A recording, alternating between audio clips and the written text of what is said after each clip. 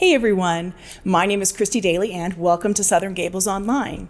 Thank you so much for tuning in online with us today. You may be watching today and you're not normally part of our church family. We are so glad to have you. We would ask everyone to click the Sunday Register button below where you're watching on the website, or you can go to the SGC app as well.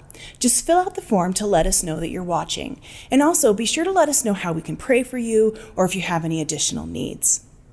Earlier this week, we sent out a video update from Pastor Jeff regarding the COVID-19 situation.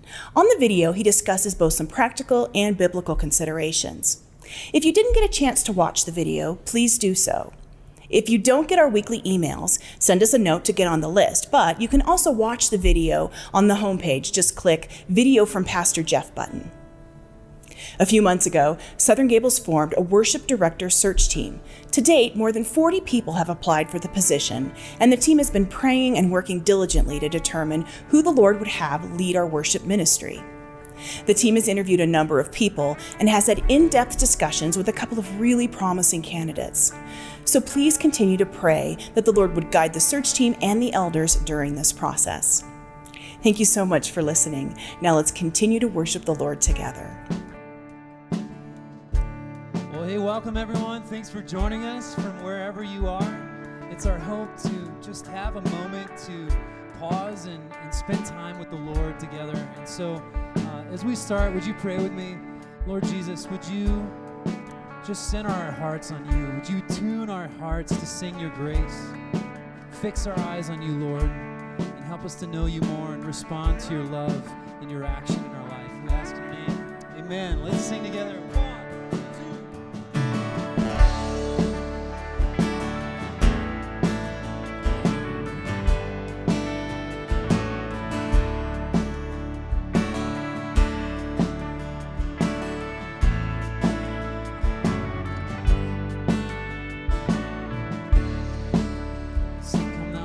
Every blessing, come thou fount of every blessing, to my heart to sing thy praise. Streams of mercy never ceasing, call for songs of loudest praise. Teach me some melodious song, sung by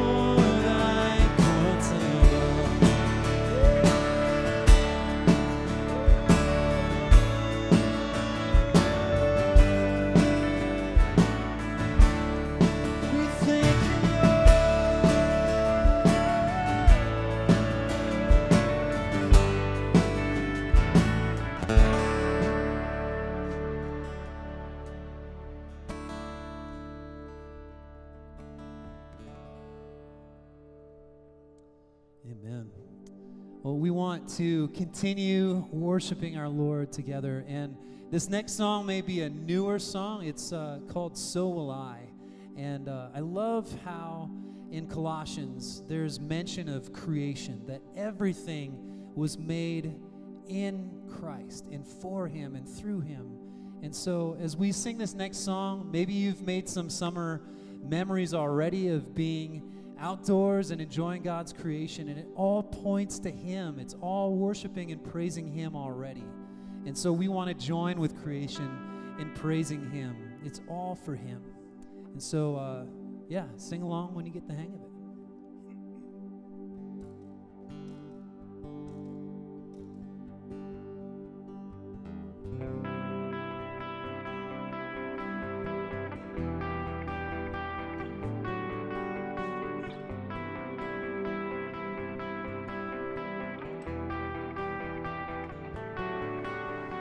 God of creation, there at the start, before the beginning of time.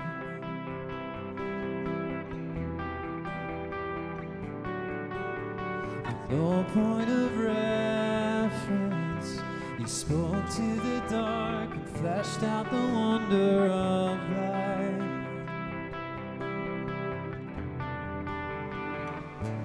As you speak, 100 billion galaxies are born. In the vapor of your breath, the planets form. If the stars were made to worship, so will I can see your heart in everything you've made. Every burning star, a signal fire of grace. If creation sings your praises, so will I.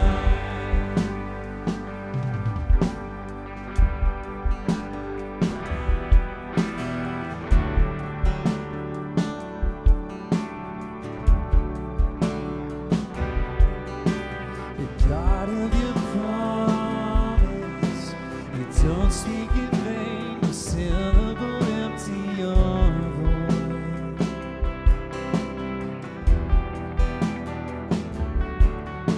For once you have spoken, all nature and science follow the sound of your voice. And as you speak, 100 billion creatures catch your breath, evolving in pursuit of what you say. If it all reveals your nature, so will I can see your heart in everything you say. Every painted sky, a canvas of your grace. If creation still obeys you, so will I.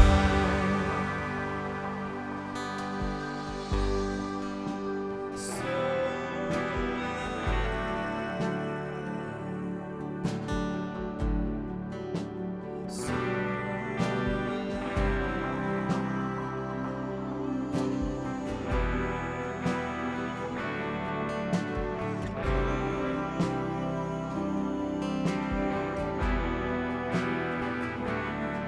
if the stars were made to worship, so will I. If the mountains bow in reverence, so will I. If the oceans roar your greatness, so will I. If everything exists to lift you high, so will I. If the wind goes where you send it, so will I. If the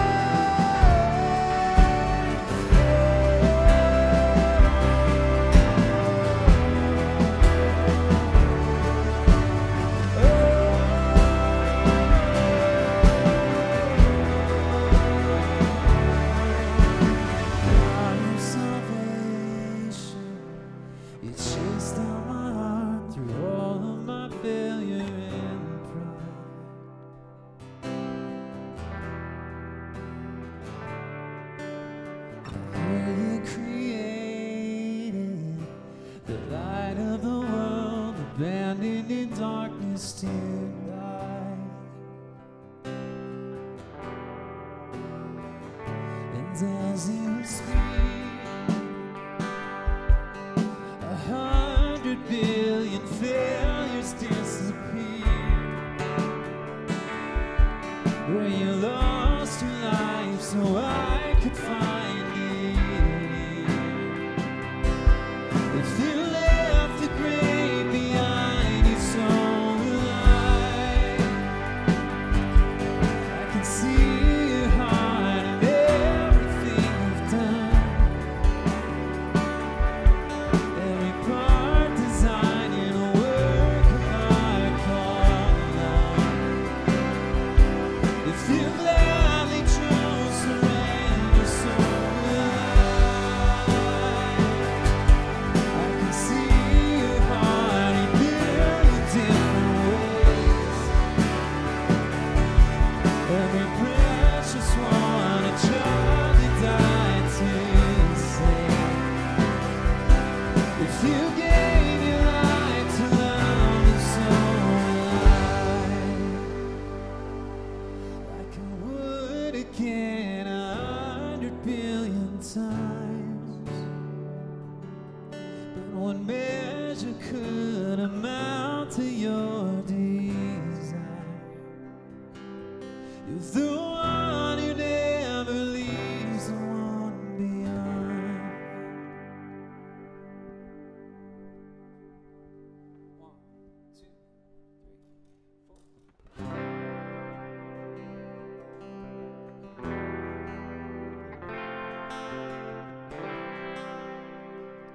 Pay attention to these words as we tell the story of Jesus.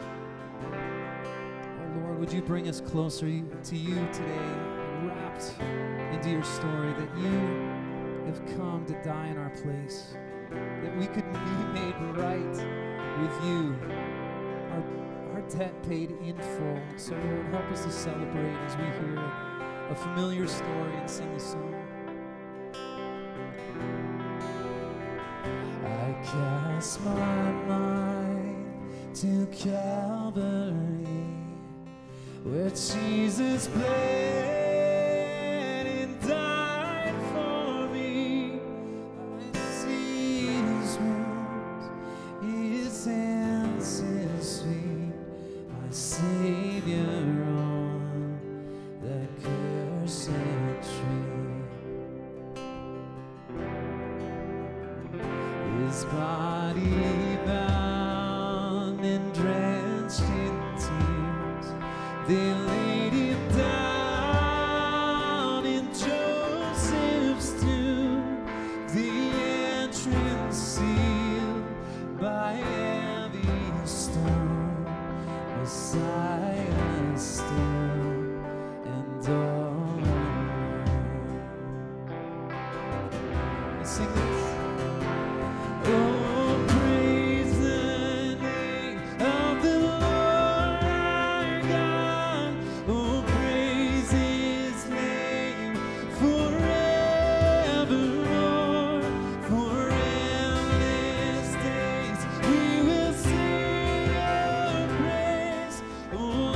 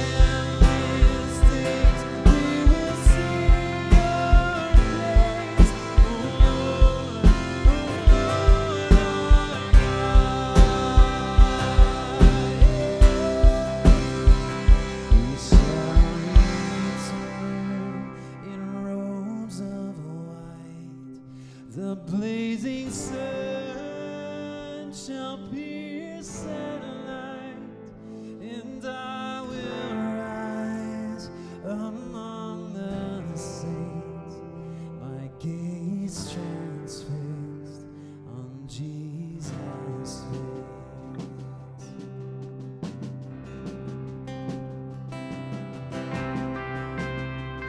Oh Jesus, center our thoughts on you more and more. Lord, if there's anything that is ahead of you in our life, Lord, help us to cast that aside. And Lord, truly to be satisfied in finding ourselves in you, Lord. So let's sing this. Oh, praise the name. Sing it from your heart. Oh, praise the name of the Lord. Oh, praise his name forevermore. For endless days we will sing your praise. Oh Lord, our God.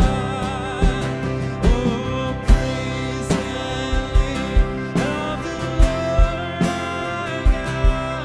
Oh, praise his name forevermore.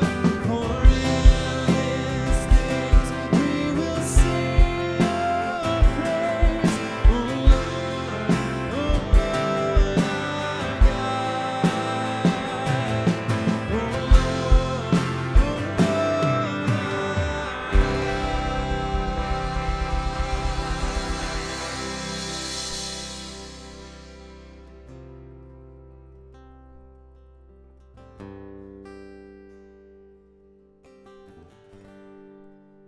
I love you, Lord, and I lift my voice to worship you.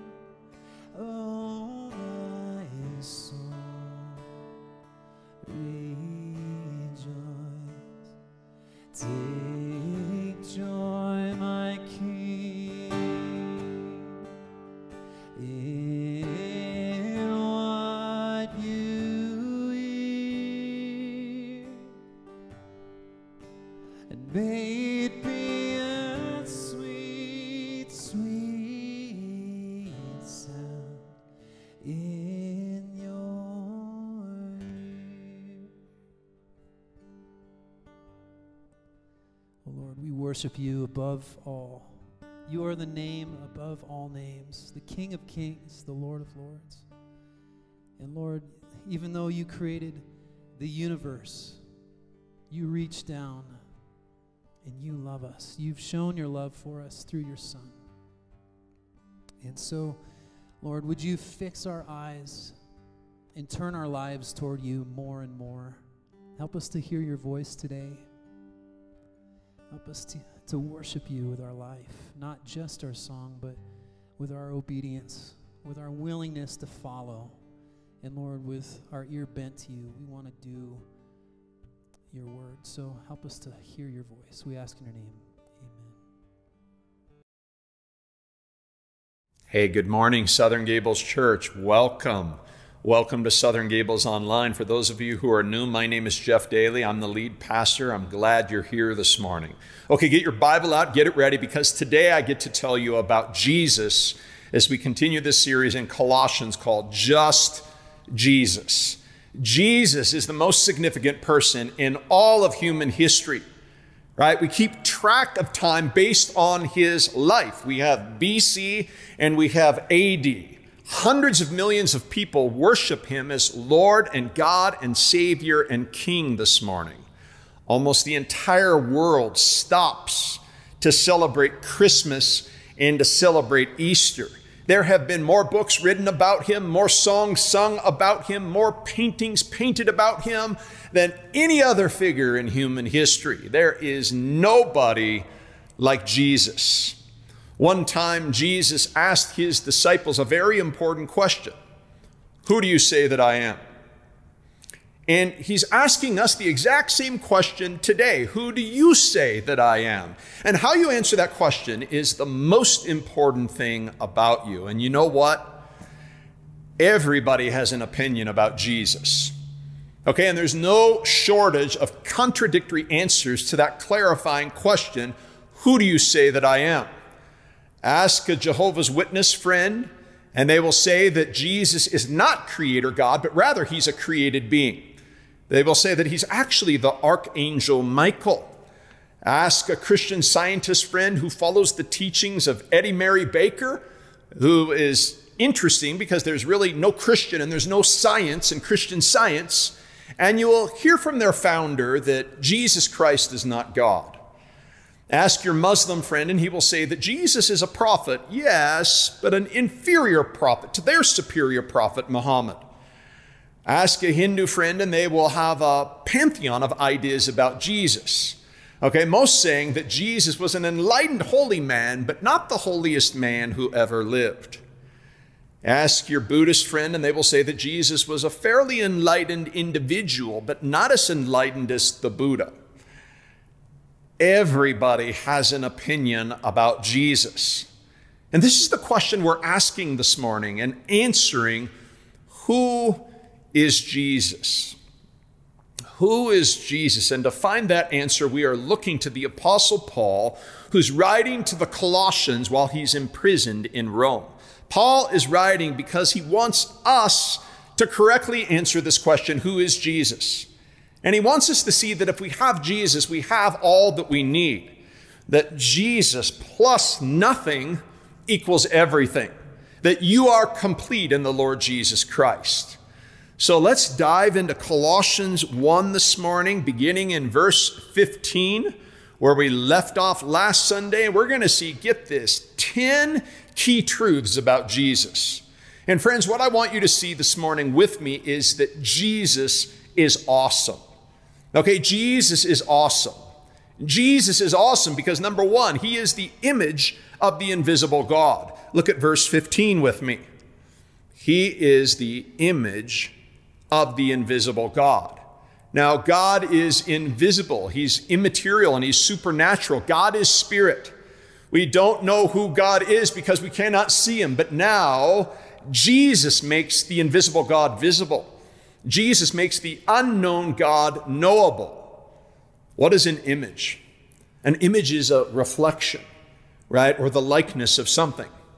Now, when I got up this morning, I looked in the mirror and honestly, I was pretty disappointed. Now, maybe you feel that way when you look at yourself, and it made me think, how come my nose is so big? Why are my ears crooked? It's like I got two different sets of ears. And where did all of my dark brown hair go? But the mirror accurately reflected my image. Unfortunately, Jesus is the image. He is the mirror reflecting the character of the Father. Jesus' love is the Father's love. Jesus' truth is the Father's truth. Jesus' forgiveness is the Father's forgiveness. This is why Jesus says, whoever has seen me has seen the Father. Do you want to know what God is like? Look at Jesus. Paul says that Jesus is the icon, okay, the icon of the invisible God. Icons are images that are used to provide people with a physical representation of invisible things. And many different religions use them to depict their gods. But we are not dependent upon these for worship because we have Jesus. Jesus is our visible point of connection between heaven and earth, between us and the Father in heaven. Everything we need to know about God is found in Jesus. So if you're confused about life, begin with Jesus. Look to Jesus, study Jesus, research Jesus, pray to Jesus. Why? Because Jesus is the human face of God. If you want to meet with God, you don't go to a place, you don't go to a building, you don't go to a priest, but rather you go to a person, the Lord Jesus Christ, because he is the image of the invisible God. And secondly, Jesus is the ruler over all creation. That's why he's awesome. Again, verse 15, he is the firstborn over all creation. Now, this verse has caused a lot of confusion through the years. Jehovah's Witnesses love to point to this verse as evidence that Jesus is a created being. After all, it says that he is the firstborn over all creation. In other words, they contend, there was a time when Jesus was not. Therefore, he's not God. But this isn't what the phrase firstborn over all creation means. Firstborn in the Bible has two different meanings. Okay, sometimes it refers to the one who was born first. And other times it refers to the person who occupies first position. For example, think of military rank. If someone occupies first rank, it means that they are in a position of leadership. It means that they are in charge, not that they were born before the other soldiers. Firstborn means that Jesus occupies first position and first rank, that he's in charge of all creation. Firstborn can also speak of inheritance because in biblical times it was the firstborn son who inherited everything. Everything belonged to him. So taken together, Jesus occupies the highest position and all of creation belongs to him. This is what firstborn refers to, not to Jesus being a created being. Our Jehovah's Witnesses friends are very wrong about Jesus. Their answer to the question, who is Jesus, is very different from our answer. Okay, here's what this means. Jesus first. Jesus first. Jesus is first in our relationships. Jesus is first in our identity. Jesus is first in our families. Jesus is first in what we eat. Jesus is first in the church. Jesus should be first in our finances. Jesus should be first in our politics. Jesus is first in our work. Why? Because Jesus is first. Listen, if your life is a mess, nothing will ever get straightened out in your life until Jesus is in first position. You're not going to have peace or purpose or fullness until Jesus is Lord of your life and he occupies first place. Paul puts Jesus first right at the beginning in the book of Colossians because all the problems he's going to address later on cannot be conquered until Jesus occupies first place. Okay, Jesus is like a GPS that will always lead us in the right direction. We must first establish true north. And Jesus is true north. Then we are in a position to orient everything else in our lives around Jesus. And when we do that, confounding issues become clear and crooked paths become straight. Let me ask you, is there an area of your life where you're frustrated and just can't seem to get it? Could it be that you're trying to chart a course without putting Jesus first? Number 3, Jesus is creator of all. And Jesus is creator of all. If you're still not convinced that Jesus is something more than a good teacher, verse 16 clears up the confusion. Look at it. For by him all things were created, in heaven and on earth, visible and invisible, whether thrones or dominions or rulers or authorities, all things were created through him and for him. I mean, any questions? Could it get any clearer? Jesus is creator of all. All things were made by Jesus. All things exist for Jesus, whether seen or unseen.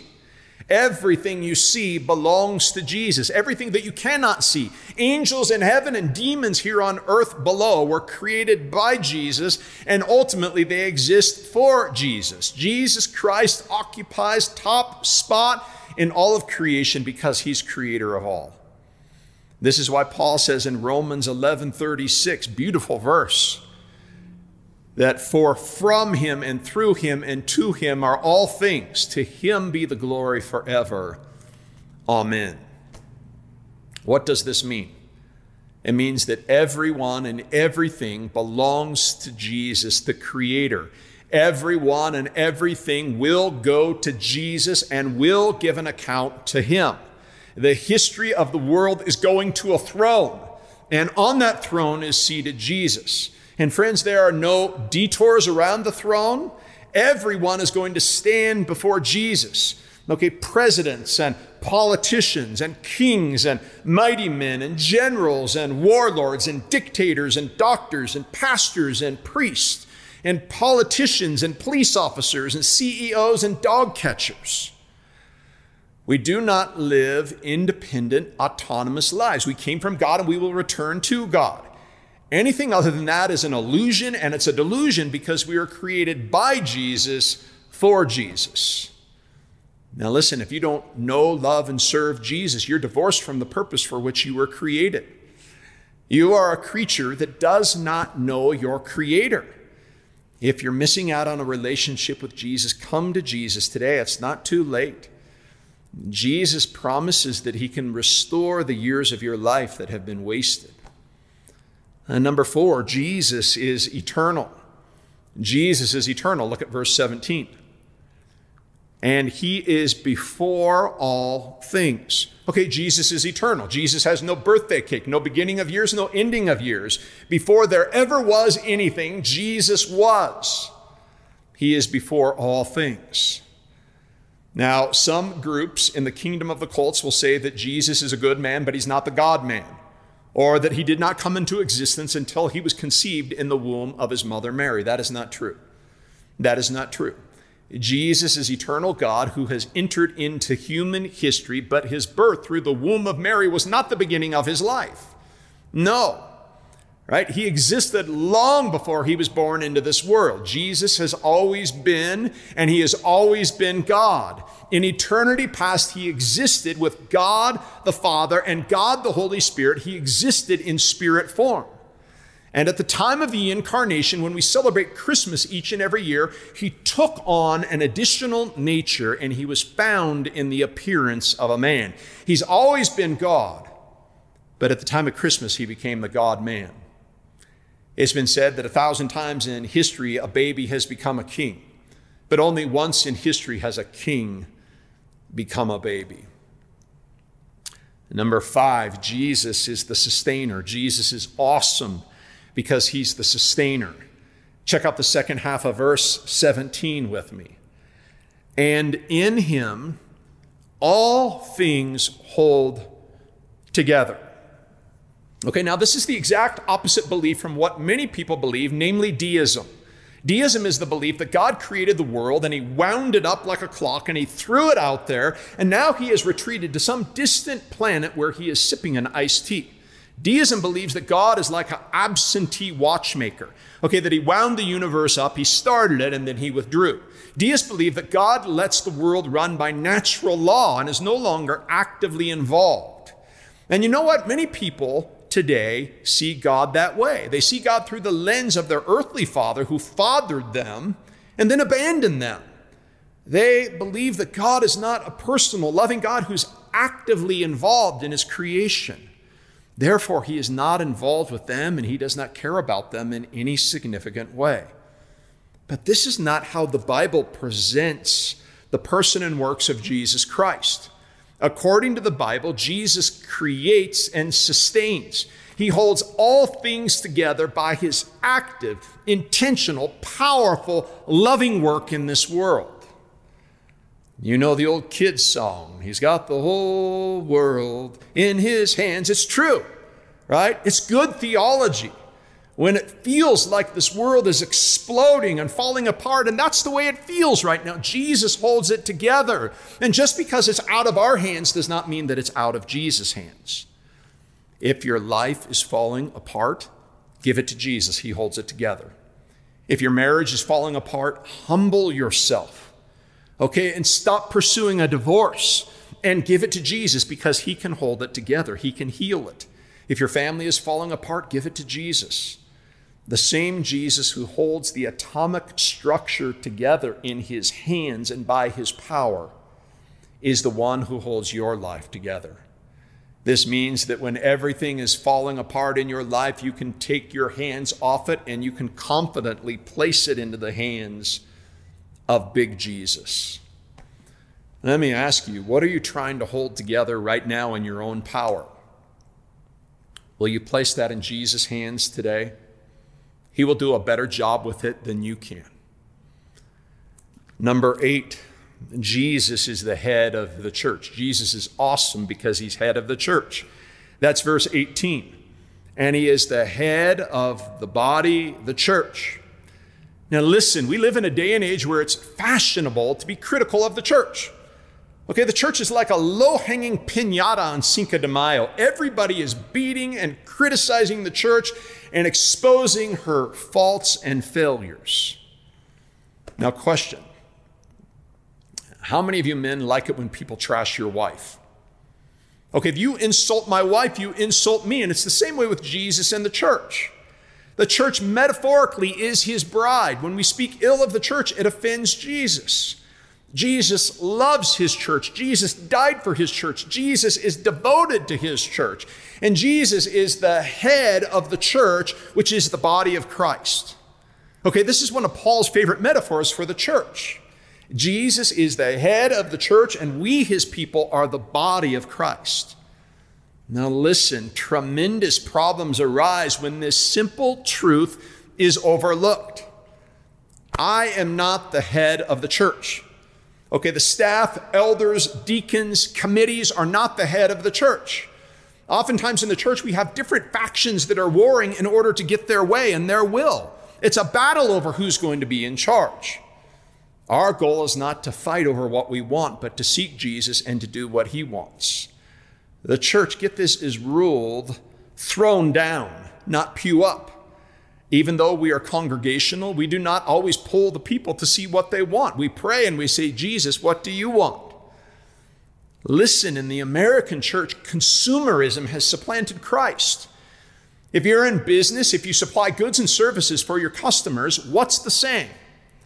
The customer is always right. But when the church sees itself as a business and you as the customers, then it's tragic because people say, I don't like this part of the Bible, or I don't like what it says about hell. Don't talk about sin. Don't talk about judgment. Don't talk about repentance. If the customer doesn't like it, then don't sell it. Why? Because the customer is always right, right? So what do? We change the menu in the church and we feed the customer what he likes. Then the customer gets sick and weak because they've been pandered to with a steady diet of sugar and junk food. But we are not ruled by consumerism. We are ruled by Christ. We need to rediscover our proper place in this metaphor. We are not the customer. Okay, in the strictest sense, Jesus is. When we die, we give an account to Jesus, not to a mirror. So we should be more concerned with offending Jesus than people. Jesus is our highest authority. Number 7, Jesus is awesome because Jesus is alive. Look at verse 18. He is the beginning, the firstborn from the dead, that in everything he might be preeminent. This is awesome. We are meeting this morning because Jesus is alive. You know that. Many of you know that, and you say, yeah, I know that. That's old news. Tell me something new. No. Okay, it's the same awesome news all the time that there's nobody like Jesus who died for us, and he's now alive. When somebody important dies, like Kobe Bryant, that was tragic. Their tomb is oftentimes venerated. Okay, people show up there with candles and flowers, and they say prayers. If you go to Israel today, you can visit the tombs of prominent biblical characters like Father Abraham or King David, and you can light a candle and you can say a prayer. Everybody knows where their tombs are because they are venerated. But it's different with Jesus.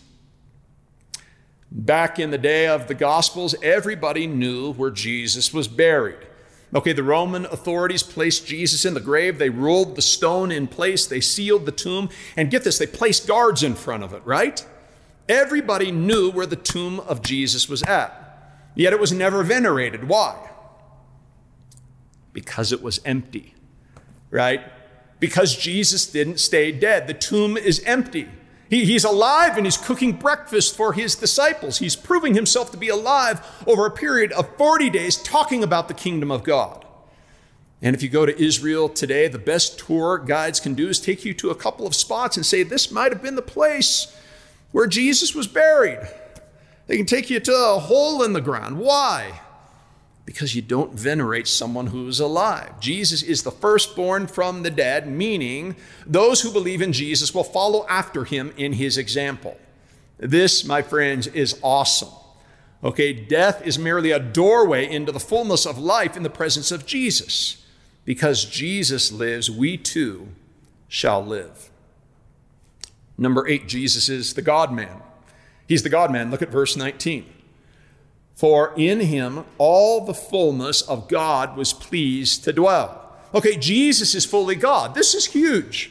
Who is your God? I've heard people say through the years, Jesus never claimed to be God. Wrong. They didn't kill him for feeding the hungry. They didn't kill him for including women and outcasts as his disciples. They killed him because he claimed to be God. Jesus is the only one of all of the religious figures who claim to be God. Not the Buddha, not Confucius, not Muhammad. They killed Jesus, then 3 days later he came back and he said, I told you so. You didn't listen to me. Okay, this is the clearest verse in all of the Bible concerning the divinity of Christ. Look at it. It says, for in him all, you see that? All the fullness of God was pleased to dwell. God the Son was very pleased, very happy to be found in appearance as a man. This is the Creator entering into his creation. Some people say, all religions basically teach the same thing. No, they don't. Do not believe that for a moment. We believe that Jesus is God, not just a good man, but the God-man. Let me ask you, do you know him? Do you know him? Do you love him? Do you serve him? Number 9, Jesus is awesome because Jesus is the reconciler. He's the reconciler. What happens with all of us is that we have difficult, severed, painful relationships with other people. Okay, maybe you came with one today. Okay, don't look at them right now. Don't tilt your head because they'll know. Just kind of shift your eyes over. God is holy, and he created us for a relationship with him, but our relationship with him is severed because of sin, and it needs to be reconciled. So look at verse 20. And through him to reconcile to himself all things, whether on earth or in heaven, making peace by the blood of his cross. We don't have the peace of God or peace with God because our sin is a declaration of war against the holy God. It's cosmic treason. So by nature, we have an acrimonious, unreconciled relationship with God, and we need peace with God. And the only way that we can have peace with God is if our sin and our transgression is dealt with. So what does God do? God sends his Son to live the perfect life that you or I could never live. He goes to the cross and he dies the death that we deserve. He substitutes himself. He dies in your place and in my place, and he pays the price and he takes the penalty to give us a gift that we cannot earn. Okay, how many of you would die for your enemy? It's one thing to die for those who love you, but it's another thing to die for those who hate you. And at the cross, we see God is loving those who hate him. If you don't know the Lord Jesus Christ, then you don't have peace with God. If you don't know the Lord Jesus Christ, the saving Lord, but you think to yourself, I'm at peace with God, that's evidence that you're really at war with God, because in effect, you're calling God a liar and you're saying, Jesus didn't need to die for me. I don't need to be reconciled to God. Yes, you do. Either you will be reconciled to God through faith in the Lord Jesus Christ today, or you will be eternally lost forever. I appeal to your enlightened self-interest. Be reconciled to God today. If you need to, repent of your sins and trust in Jesus Christ, the saving Lord, and he will shower you with all of his favor. Number 10, Jesus is awesome because Jesus is the only Savior. Friends, there is no plan B, no other option, no other path, no other alternatives. It says, and you, who once were alienated and hostile in mind, doing evil deeds, he is now reconciled in his body of flesh by his death, in order to present you holy and blameless, above reproach before him, if indeed you continue in the faith, stable and steadfast, not shifting from the hope of the gospel that you heard, which has been proclaimed in all creation under heaven, and of which I, Paul, became a minister. Here we see the before and after for those who meet the Lord Jesus Christ. Before you met the Lord Jesus Christ, you had a problem with your head. You were hostile in mind, Paul says. You were resistant. You were self-righteous. You were self-justifying. There was a small defense attorney in all of us that was resistant to the truth. This head problem you had led to a heart problem, and the heart problem led to a hands problem, because Paul says that we were doing evil deeds. Head and heart and hands were all working in unison to resist God. This is who you once were. But Paul says he has now reconciled you. Okay, he gave you a new heart and a new mind. You started to think about Jesus and his word, and you wanted to please Jesus. What you used to love, you now hate, and what you used to hate, you now love. Now you want to be like Jesus. Friends, it is a full transformation. So here's the issue. If you claim that you've been reconciled to God through faith in Jesus Christ, are you, like it says in verse 23, look at that, continuing in the faith? It's great to be born into a Christian family, to listen to Christian music, to go to church. But your most important day, in a sense, is your last day. Are you still loving and serving and worshiping Jesus? Are you continuing steadfast, not getting off course, not being led away? All of the promises of God are yours in Christ, if indeed you continue in the faith. Now here's the big picture. There is a great worship service that is taking place in heaven right now with Jesus Christ seated on his throne. Day and night the angels cry, holy, holy, holy. The elders are face down before the throne of God.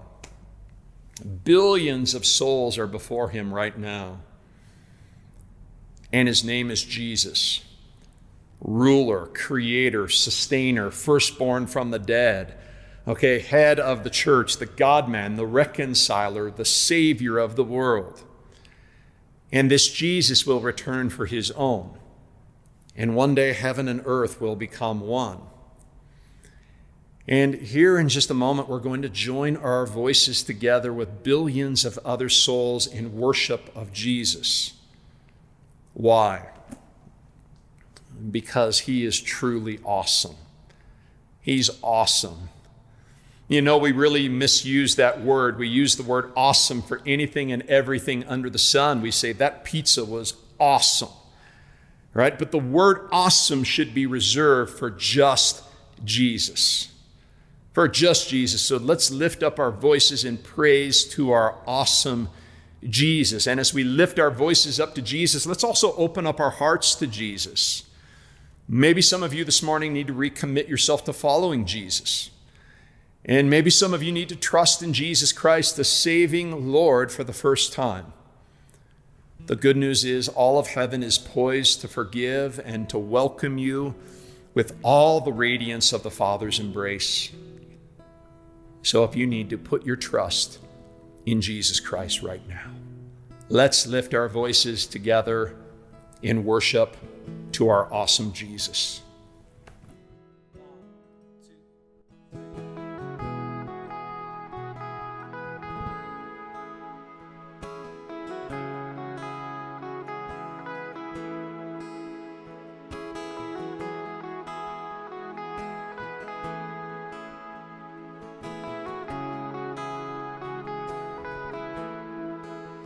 Christ alone, my hope is found. He is my light, my strength, my song.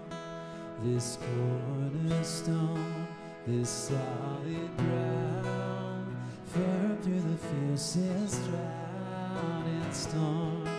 What heights of love, what depths of peace, when fears are stilled, when striving cease. My comforter, my all in all, here in the love of Christ I stand. Oh, oh, oh, oh.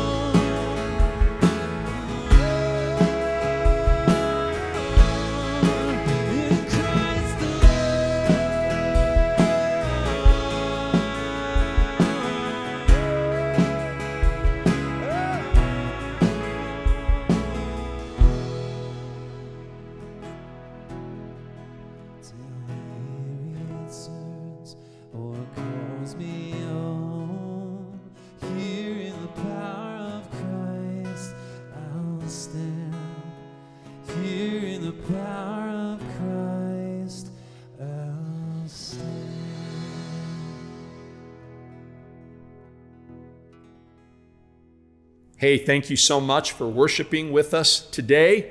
I'm glad you could join us. May the Lord bless you and keep you and cause his face to shine upon you and give you tremendous peace.